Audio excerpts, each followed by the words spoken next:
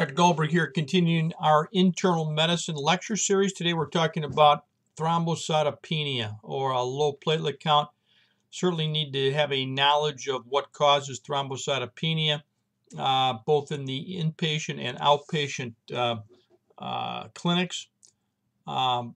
Very straightforward in terms of the causes. Number one, anytime there's an increase in destruction of the platelets, that's the big first class.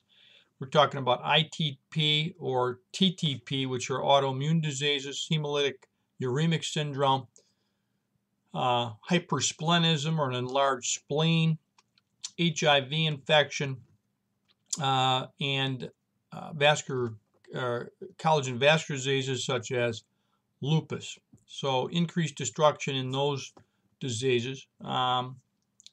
Number two, where there's a decreased production of platelets. So we see this in B12 deficiency, folate deficiency, leukemias or myelocytic processes of the bone marrow where there's bone marrow dysfunction, septic shock with DIC, diseases such as dengue fever, or decreased thrombopoietin production in patients with liver failure. That's a second big cause. And then the third big cause is medication. So there's certain meds that are associated with thrombocytopenia. These include Depakote, methotrexate, interferon, hydrochlorothiazide, Accutane, Singulair, H2 blockers, and even chemotherapy. So just a little bit about ITP. This is an autoimmune disease. It's really basically related to antiplatelet antibodies, which are directed to the glycoprotein 2A, 3B area.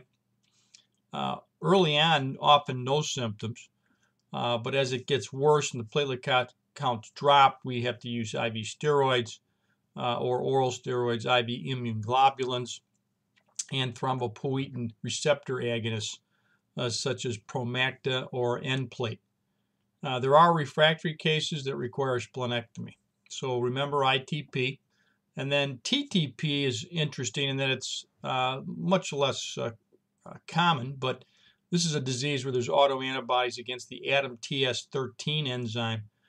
So this enzyme interacts with von Willebrand factor, and the factor can't be cleaved, so there's microclots and there's schistocytes in the peripheral blood causing DIC. So TTP causes a classic pentad of symptoms. Number one, there's a low platelet count. Number two, there's hemolytic anemia. Number three, there's usually a fever. Number four, there's acute renal failure because of sludging. And number five, there's usually transient neurological defects. So remember that pentad for TTP.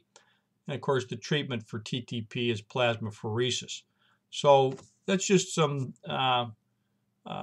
summaries of ITP and TTP. Obviously, heparin-induced thrombocytopenia is something you got to be aware of in the hospital. This is very rare, only 0.2 to 5% of patients. It's usually seen when patients are on heparin for more than 4 days. And of course, platelet factor 4 is bound to heparin, and the antibodies to PF4 result in the low platelet count. So, nice summary of thrombocytopenia. Thank you, Dr. Gullberg, signing off.